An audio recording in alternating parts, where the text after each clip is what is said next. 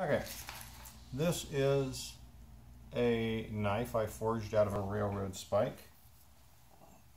One that looked much like this. Forged it, finished it, handle, very pleased with it. One problem with railroad spike knives, one critique of them, is you don't know what kind of steel was in the railroad spike. It might not be a high carbon steel. If it's not a high carbon steel, it doesn't get hard enough. If it doesn't get hard enough, it won't either take an edge to begin with or it won't hold an edge. So when I made this, I did a couple of techniques to add carbon to the blade after the blade was forged. Look up case hardening, carburization. Tried to take a video of it, but it didn't turn out really well. So I'm going to put this through a couple of tests and see how it turned out. So for right now, I've given it as sharp of an edge as I can get it. I'm not the best at sharpening blades, but it cuts through common printer paper. There's just a single sheet there. Fine with a very nice sharp edge. Also cuts through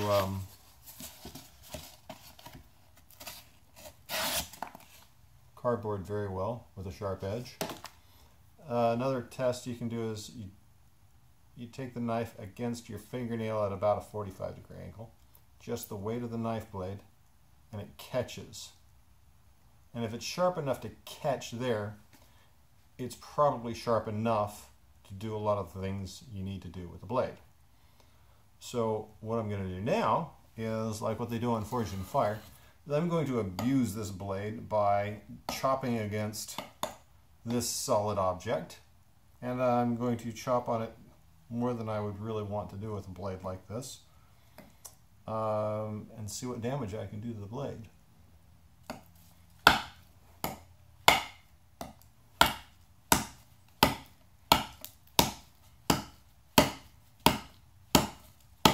I don't know what kind of wood this is.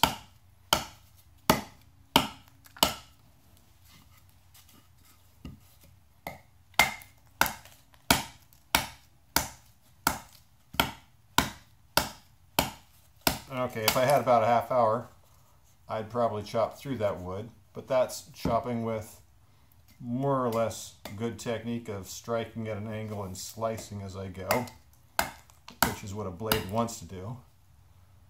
Now I'm going to just plain abuse the blade by striking straight down perpendicular.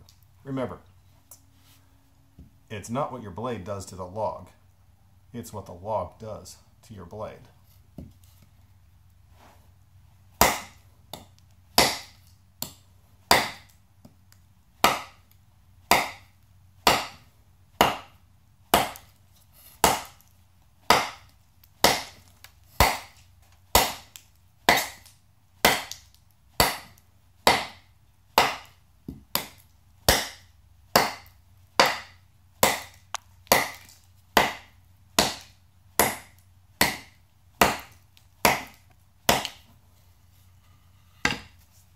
Well, one thing I can say for sure, even though it's a fairly small handle, that little knurl on the end, the little pommel, works pretty nice for gripping when you're doing that. So I'm going to take a look at the blade for a second and then get back with the testing of the sharpness. So after whacking the log about 20 or 30 times or so, I can't see any defect in the edge of that blade. There's no nicks, chips, folds, rolls, cracks.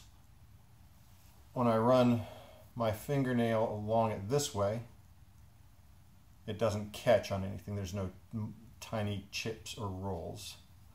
And when I do the fingernail test this way, it still catches. There's one little spot right there where it might be dulled a little bit, all the way out to the tip, and it still catches. So it still passes that sharpness test. Let's see what it does on paper. Little catch at the beginning there.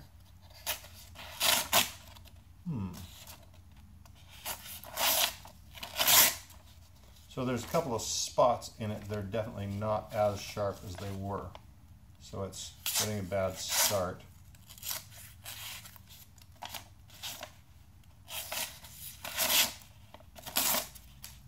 So it did lose a little bit of its sharpness, I would have to say.